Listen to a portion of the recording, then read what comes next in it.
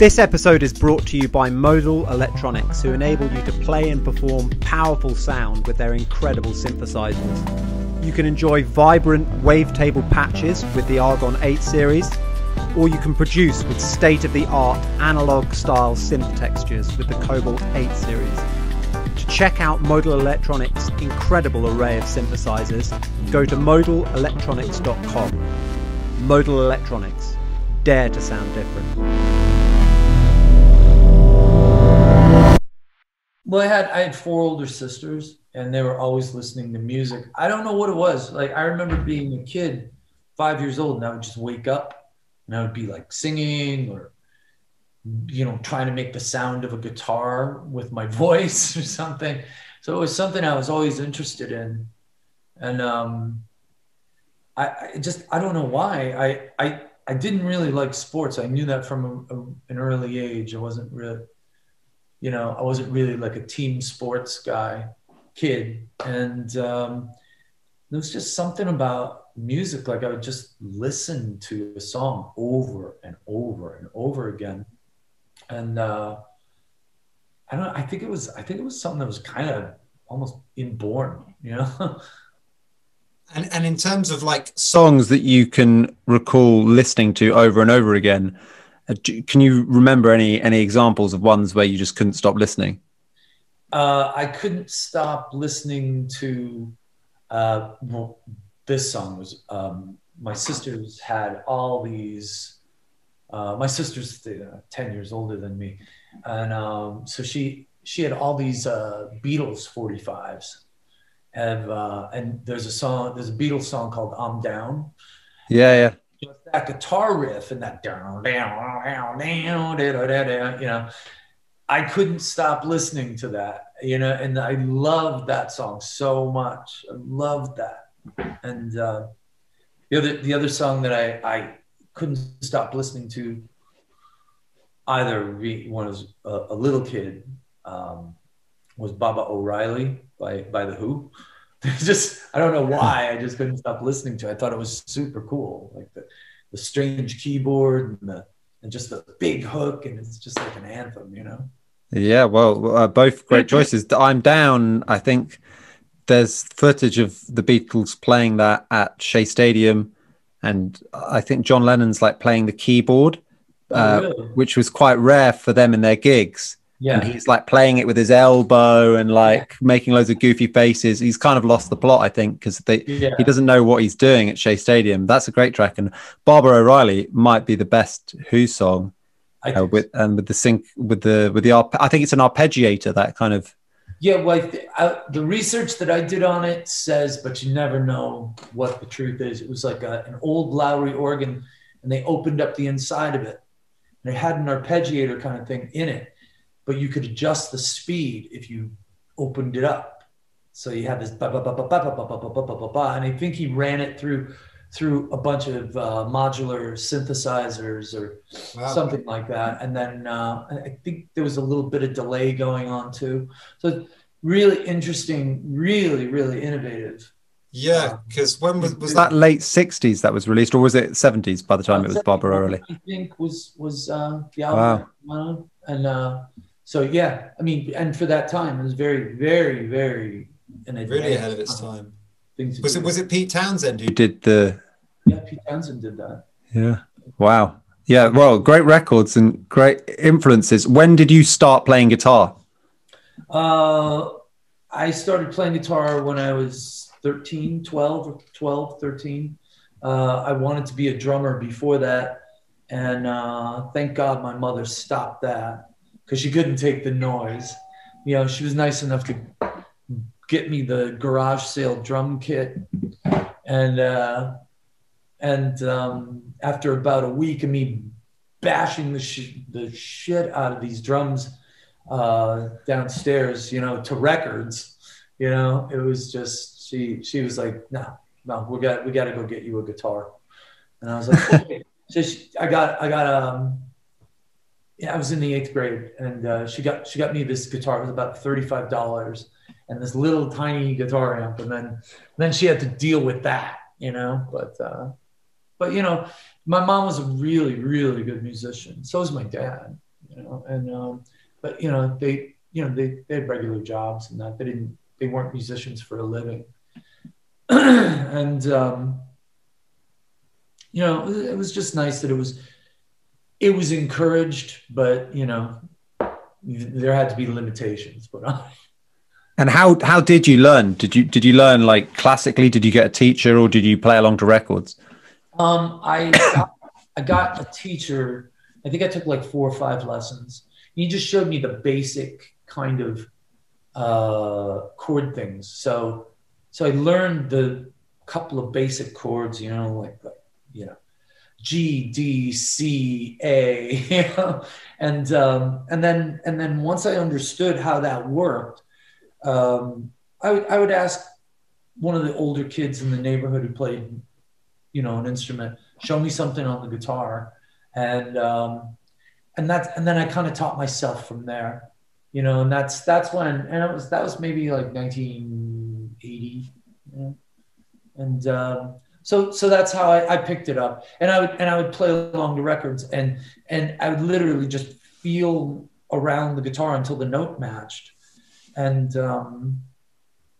then that was it, and then I wasn't very good at copying other people's guitar playing, so I kind of just wound up doing my own thing. And then the Ramones came into my life, and I was just like, this is amazing. And the Clash, and I was like, this is amazing. I can actually play this. Like, it wasn't that hard. Like, the Ramones to me were so influential because it became one of those things like, wow, I can do this. I can do what these guys are doing. And, so then you start your band, and you sound exactly like the Ramones for a few months. And how did, for those people who don't know, how did Goo Goo Dolls form? How did you meet Robbie? What was the situation there? I was in college. I was also playing in a sort of a hardcore punk band with his cousin, and his cousin was leaving to go to college. So Robbie was going to replace him in this sort of hardcore punk band,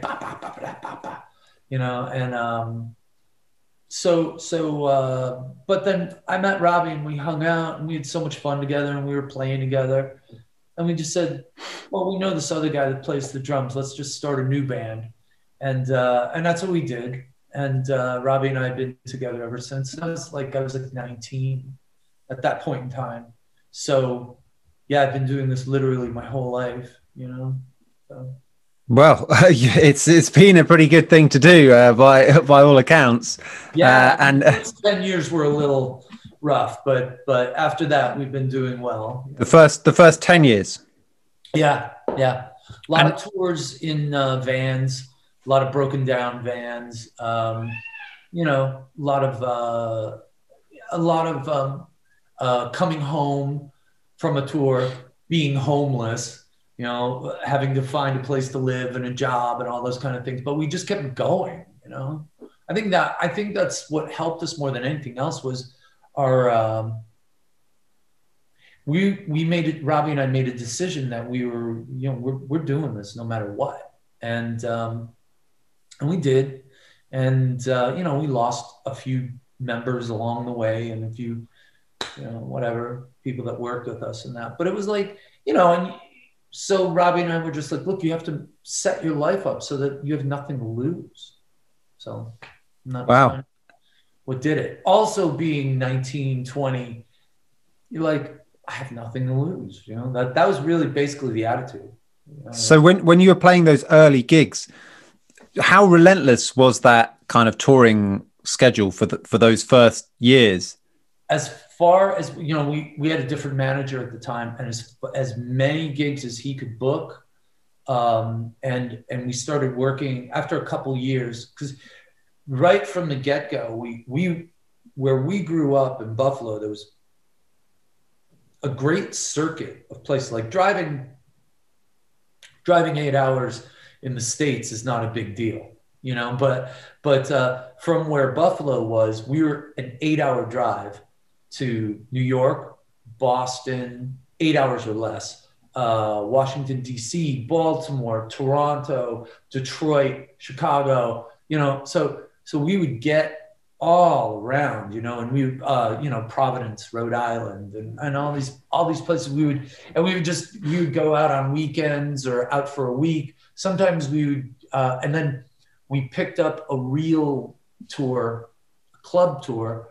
opening for this god awful skate punk band, but we were like, I don't care, we just got to play. So we went out and we did 2 months with those guys. And when we got to California, another record label saw us and sort of extracted us from our first record contract. And all along, it's like, you know, you have to magnify these tiny little victories and downplay the setbacks. And that helped keep us going. You know, it's like, wow, you know, there were 200 people in the room instead of 12. So it's like, that's a big victory. Let's go. Let's keep going. You know, so. Wow. And how did you cope with that? Because that's, you know, you're talking about nearly a decade or a decade of before, you know, you feel like you made it, whatever made it means.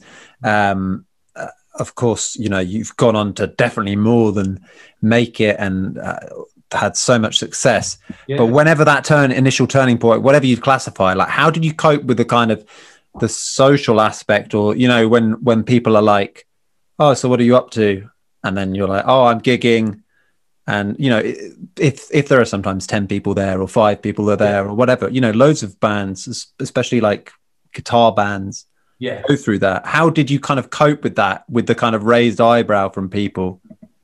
I don't know. It was the only thing that I could do well, you know, and I was learning as I was going. I was learning so much about music. And those early tours, even if there were 10 people there, somebody would let you sleep on their floor.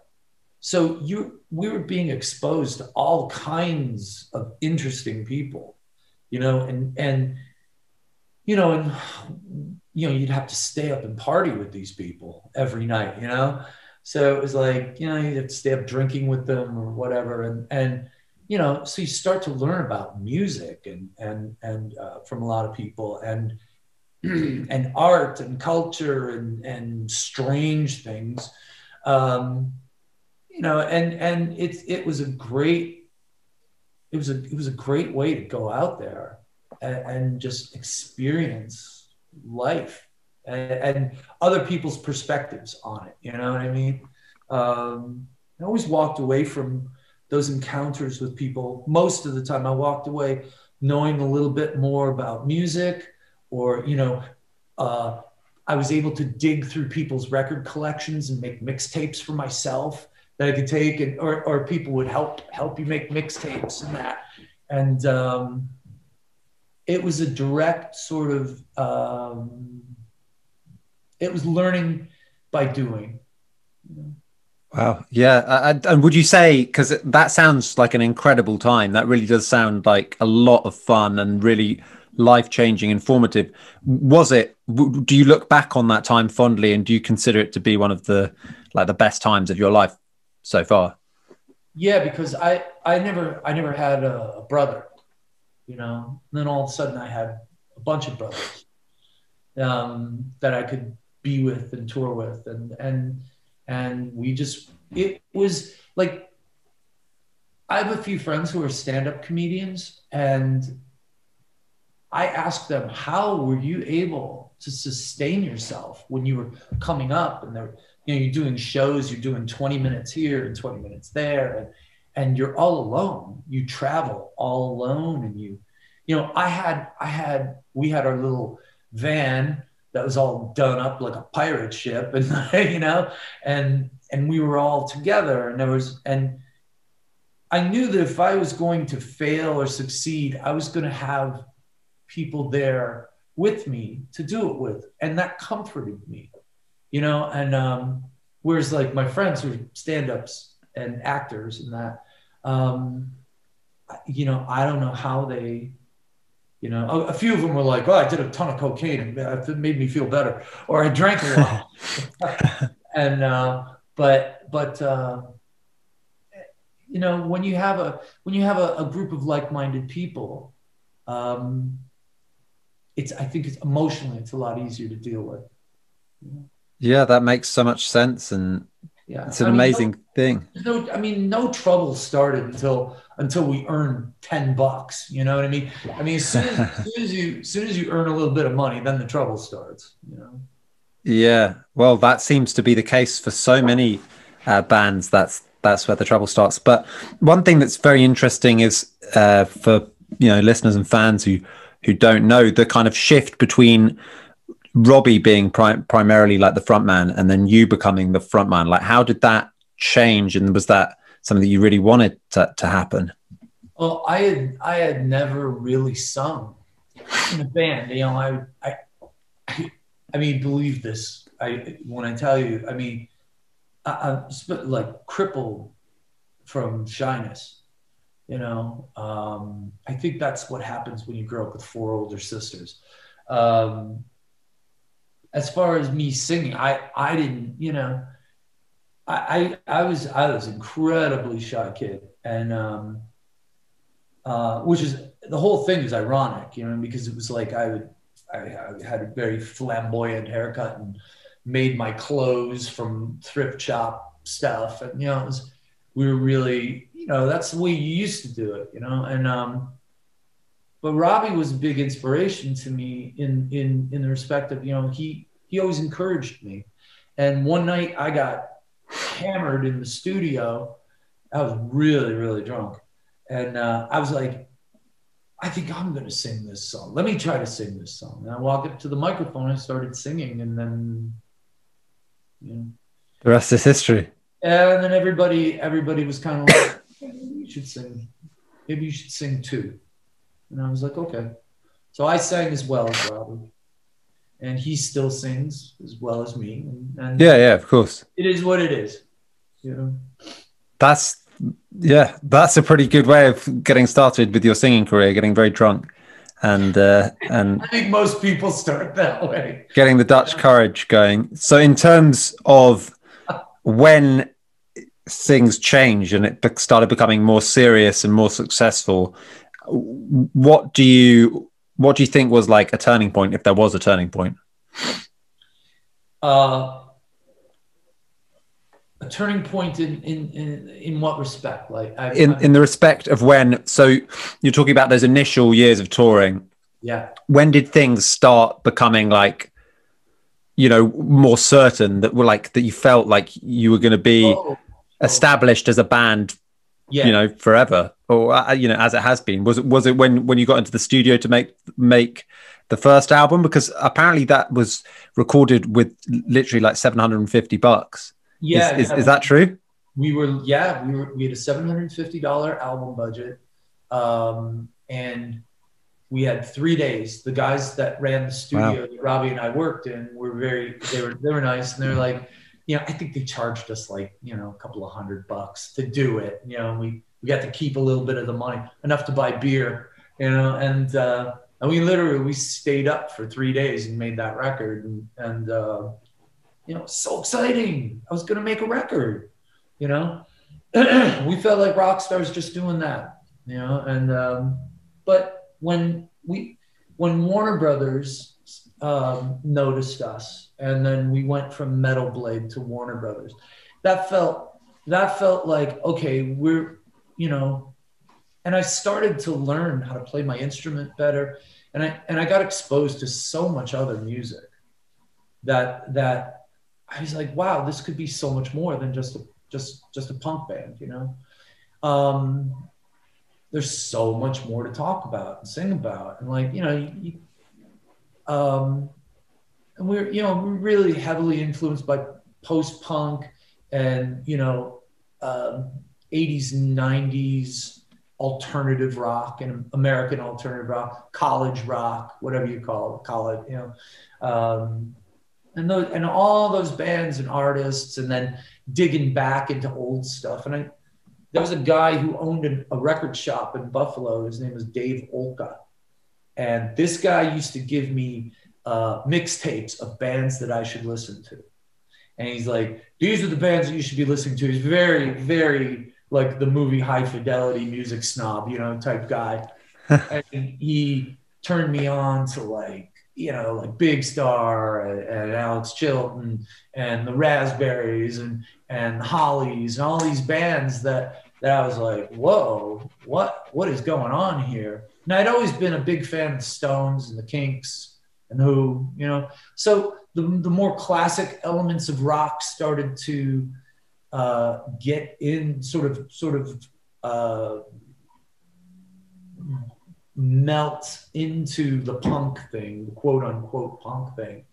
Because punk rock to me is very, in its purest form, it has to evolve really quickly into something else.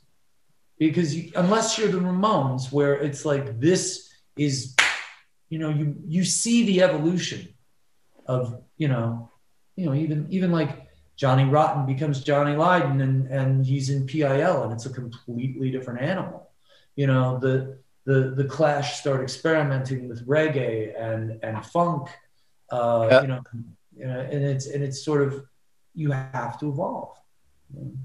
Yeah, that's a very good point. And it's, yeah, like a lot of the big Clash singles are not exactly like punk. They kind of blend many different genres together and they become more than that, even though, you know, maybe they've still got that punk attitude or whatever. But so you had 4 albums before A Boy Named Goo, like, you know, went crazy, sold millions of copies, like multi-platinum record.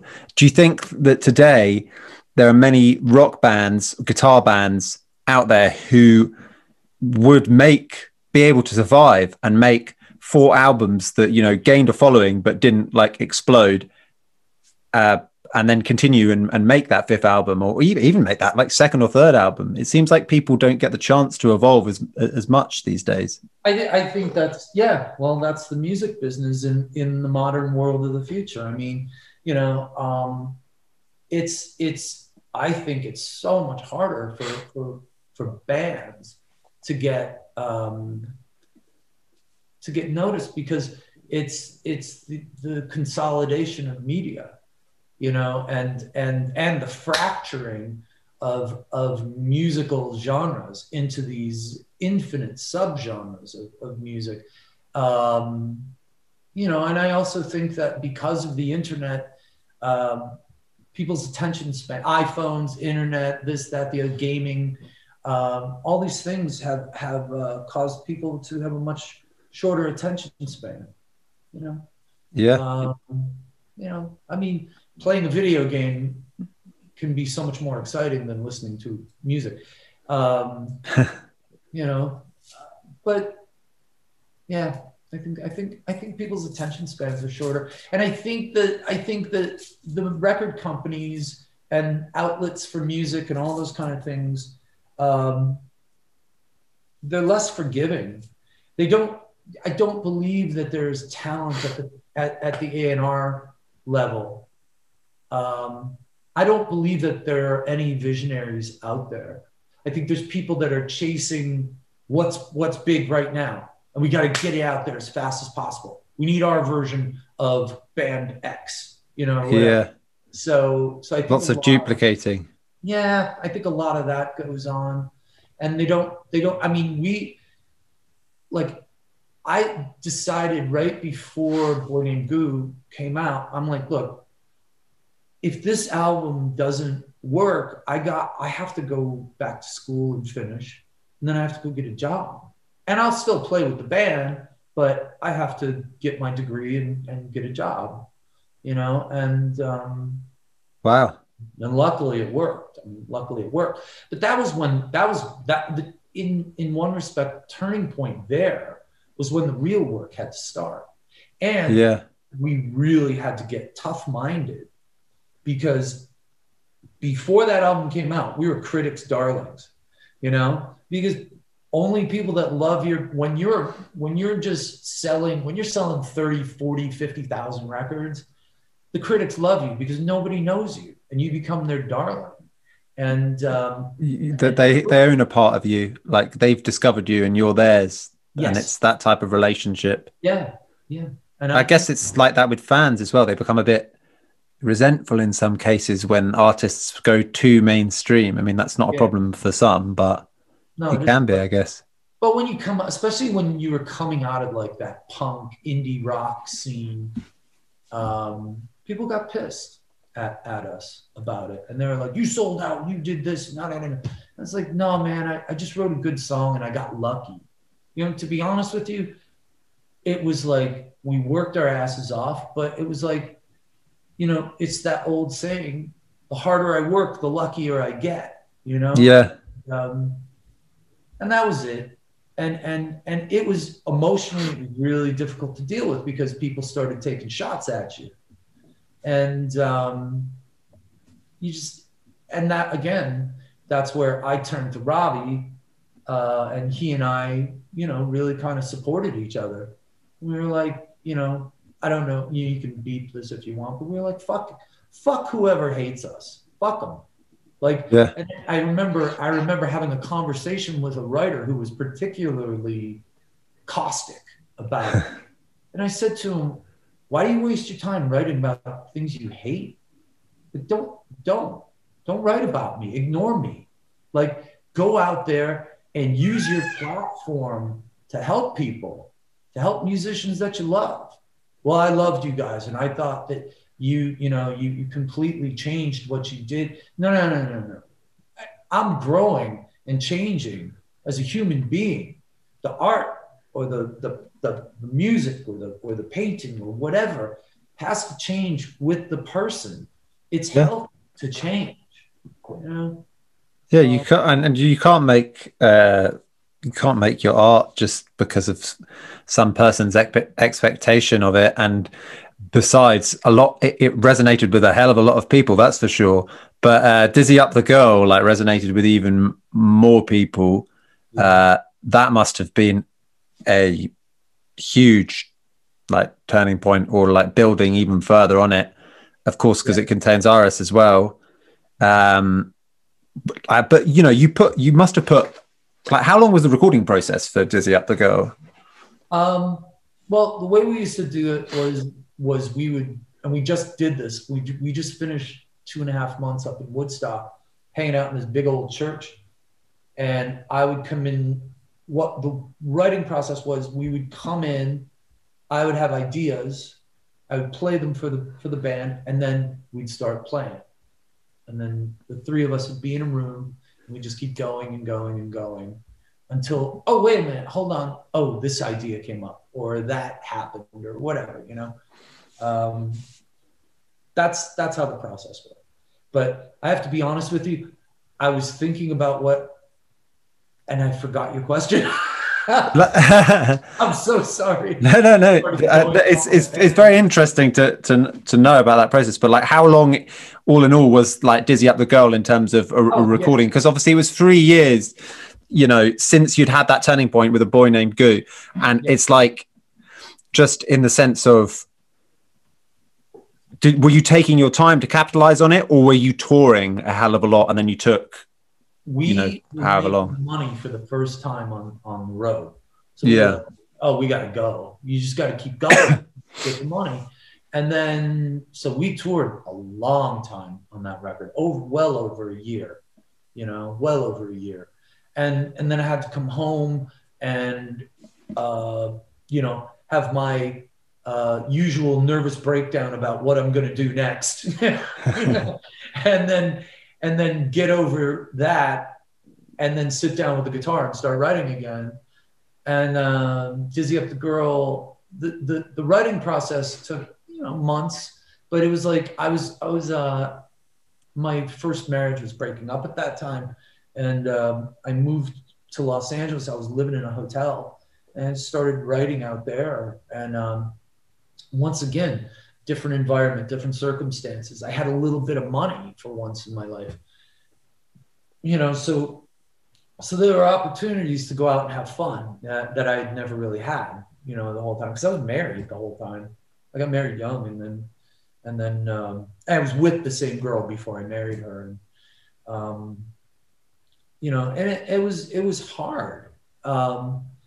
It was hard, but to break up with that person, but it really became fuel you know, and motivation to just work really hard. And, you know, so I just buried myself in work. And then, you know, the writing was getting better, I thought, you know, throughout, each album had made a little step forward.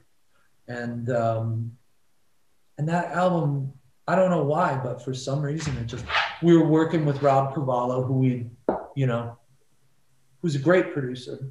And he just encouraged me to keep going. And he said something to me, I remember him saying this to me, he's like, keep writing, write until you freak yourself out. And ask yourself the question, are you willing to share this with everybody? And you have to be willing to share your deepest, darkest secret with everybody. You know, you have to freak yourself out. That was an interesting way of perceiving things, because then the music, the lyrics became a lot more personal, and they became, you know, they became like little notes to people, messages to people, and that it was interesting. But he was able to take all the ideas and put them together into a cohesive form, and it was really amazing. We got to work in like a real studio for the first time, and you know, we didn't have to worry about the budget for the record. Like, okay, we got to do all the drums in 3 days, and then we got to do all the guitars in a week, and we got to sing everything in 2 days. You know, it wasn't like that. We got to take your time. Yeah, we got to like hang out in this Ocean Way recording studios. Wow. You know, and like, you know, roam the halls and like see all the cool things that had happened there. It felt like we were doing something important, you know? Well, you were. I mean, you were making a really classic record. And did you know it was going to be, so could you tell that it was going to be a classic? No, I was amazed that we had one hit song, you know? And like what happened, at least in my case, when I had finally hit after so many albums and so many years, all of a sudden people who had no idea who you were knew who we were. And I thought it was funny because we would save that song Name for the end of the show, because if we played it earlier in the show, everyone would leave right after that. We would play that song because nobody knew any of our other material, and it was all very fast and sort of punk kind of ish. And then you play this ballad, you know, which our hardcore fans hated. It was a weird spot to be in, but we were all determined to just make it happen. So, and then you know, Iris came along because I wanted to be on a soundtrack like the City of Angels soundtrack. I asked who's on the record, and it was like Alanis Morissette, U2, Peter Gabriel. And I'm like, oh, I gotta write a song for this thing. So I went, the music director took me through it. And then I went back to the hotel that I was living in and came up with it that afternoon. And I went back and I saw him. And, but this is the kind of thing, let me just kind of backtrack a little bit.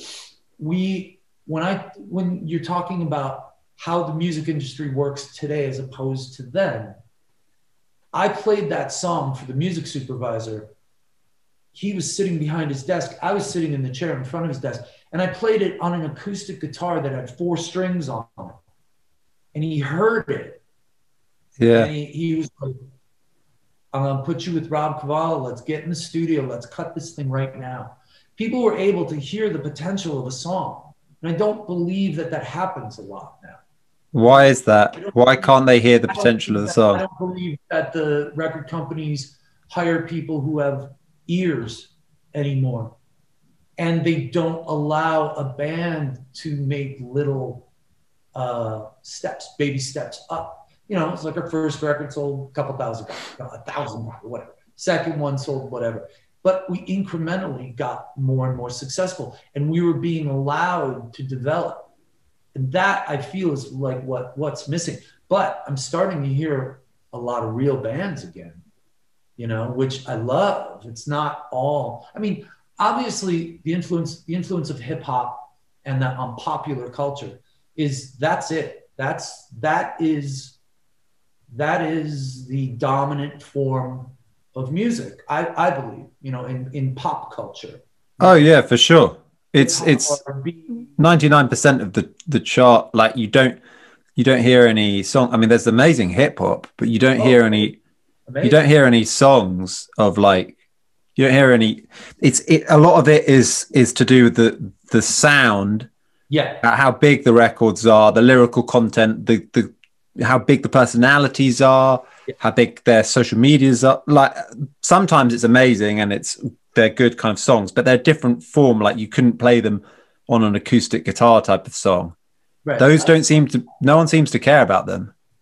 Stuff that's stuff that's really well written. I mean, some of the language, man, the way that these guys are manipulating language. Oh, it's incredible. Yeah. Fucking brilliant. It's like, you're like, holy shit. Like, wow. It blows me away. But I also hear that hip hop influence on, you know, and once again, it's like, you know, it's like white people appropriating, you know, black music, you know, and becoming, you know, they're influenced by it. So it's like, all right, you know, that's not. But sometimes the sound of rock bands today, I don't know how you feel about sometimes the sound of rock bands today, but in order to try and compete in a landscape where everything sounds so big and is, you know, has the advantage of tech helping it sound so big, to just kind of play organic instruments, acoustic instruments, can sometimes just sound a bit lame on a, you know, top 40 record. Maybe that's why you don't hear it that often. No, guitars are definitely not in vogue right now, you know. And but who are the bands who made you or are making you like excited, you know, things that you were saying that you were enjoying hearing? Well, I mean, there's a guy, Sam Fender, who I love Sam Fender, and I'm like, this kid could be the voice of his generation, I think, because I think he captures the angst and the things that he's singing about. It's just like, I'm like, wow, this guy is really smart, really insightful, and so talented. And that excites me. When I first heard Ed Sheeran, I was like, whoa, man, this guy is so great with words. I mean, and he still excites me. I mean, it's a lot of collaborations with a lot of people, but you know, who else? Well, that band in 1975. Yeah, I think it's great. And you know, nothing that's that heavy. What I have noticed, though, I find myself experimenting with the sound of guitars more, and playing them differently, because they're not as, to stand up there and play 3 chords. For me, I've done that. I think this is my 14th record that I'm working on. And so it was like I had to approach my guitars differently, you know, like playing them in different ways, you know, listening to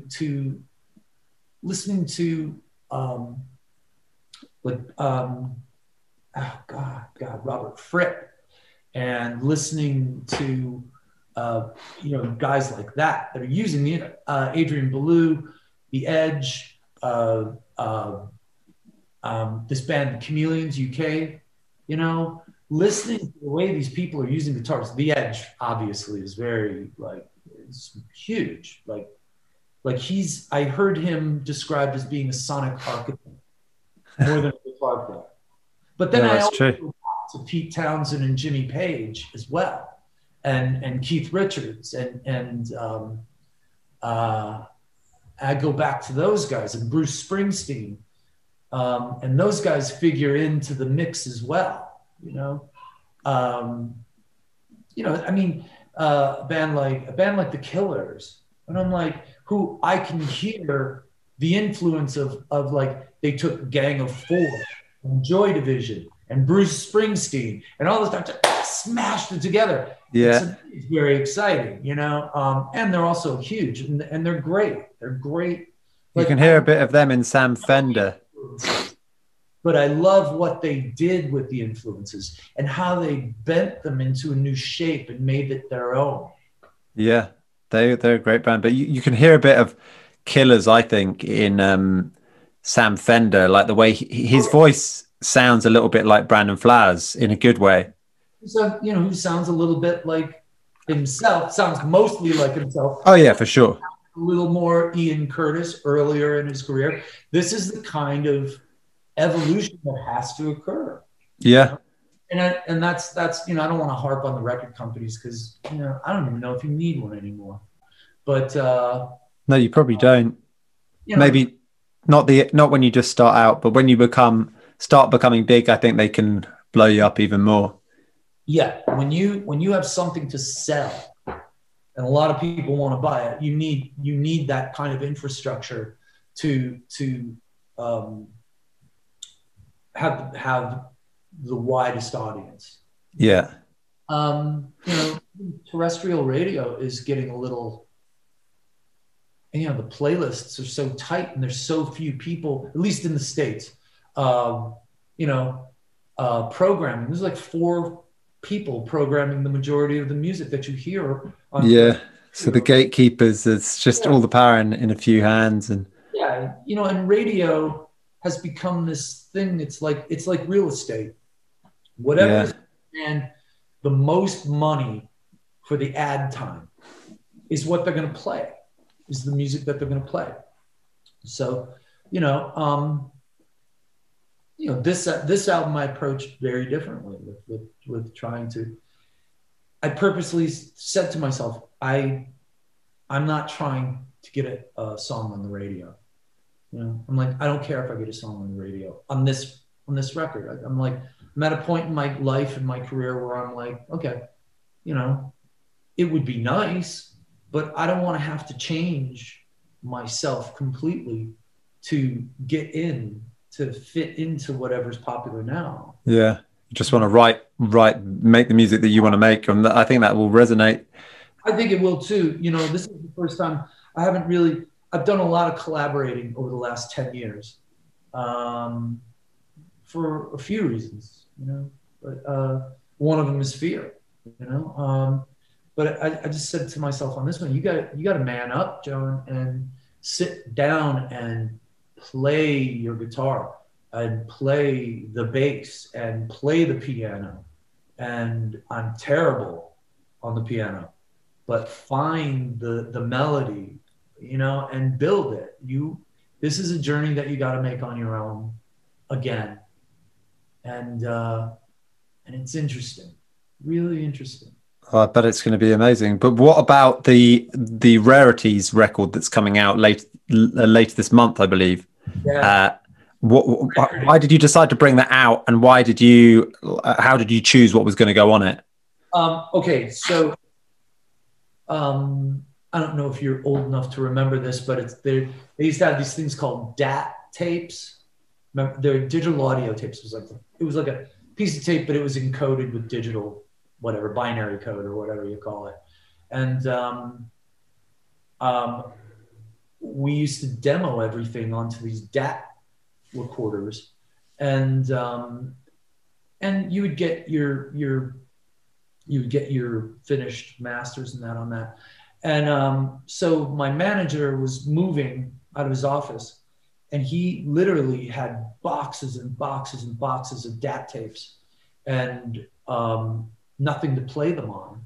So I went on eBay and I found him a DAT player, for like $300, this obsolete piece of audio equipment. And he started listening through all these DAT tapes. And then he picked it out. He kind of curated the whole situation. And then I listened to it and I'm like, some parts of it to me are a little cringy, but I'm like, it's like it is what it is. I wanted to call it From the Trash, but or whatever. But I dig it. I think it's interesting. There's some interesting versions of things on there, and Yeah, for sure. there's a very raw sort of It's the rawness that's so interesting. yeah, to me too, because it's like, we've worked with very fine engineers and fine producers, and we've made some really commercially successful albums and some that aren't so commercially successful. And if you're going to have a career, if you're going to make a career out of music or art or whatever, you are going to come in and out of style, and you got to hang on. You got to hang on. You got to know who your friends are, because you gain them when you're up and you lose them when you're down. And the ones that are there through the whole thing, they're the real deal. Well, I think Rarities definitely shows the kind of the underlying, the songcraft and the talent, the raw talent, and so that's why it was really interesting to listen to. So I would really recommend it to the listeners. And yeah, thank you so much, John, for joining me on the podcast. It was awesome talking to you. A real honor. Talking to you, and good luck. Thank you. And keep going, man. Keep going. You sometimes struggle to get up in the morning or wind down for bed at night. I used to find it so difficult. I woke up with no sense of positivity and brightness. I was void of motivation and spirit. This changed completely when I started waking up with a Lumi body clock. These incredible devices mimic the light and colour of a real sunrise and sunset, transforming the experience of waking up and going to sleep completely. Rather than being suddenly woken up with an alarm clock, the Lumi body clock will wake you up gradually with a natural sunrise. The Lumi body clock has been shown to improve the quality of sleep and awakening, and to boost mood and productivity in clinical trials. You can personalise your sunrise and sunset from 15 to 90 minutes with their clinically tested unique natural light and more than 20 sleep and wake sounds. We all deserve to sleep well and to wake up feeling fresh. So if you're finding this a challenge and you want to try a new approach, go to lumi.com. If you're enjoying the Greatest Music of All Time podcast, you can keep up to date with all of our latest episodes for free by subscribing. If you're watching on YouTube, the subscribe button is located at the top of the Tom Cridland YouTube page. It's also at the bottom right of any video that you watch on YouTube. If you're listening on an audio platform, such as Spotify or Apple Podcasts, you can subscribe at the top of the page.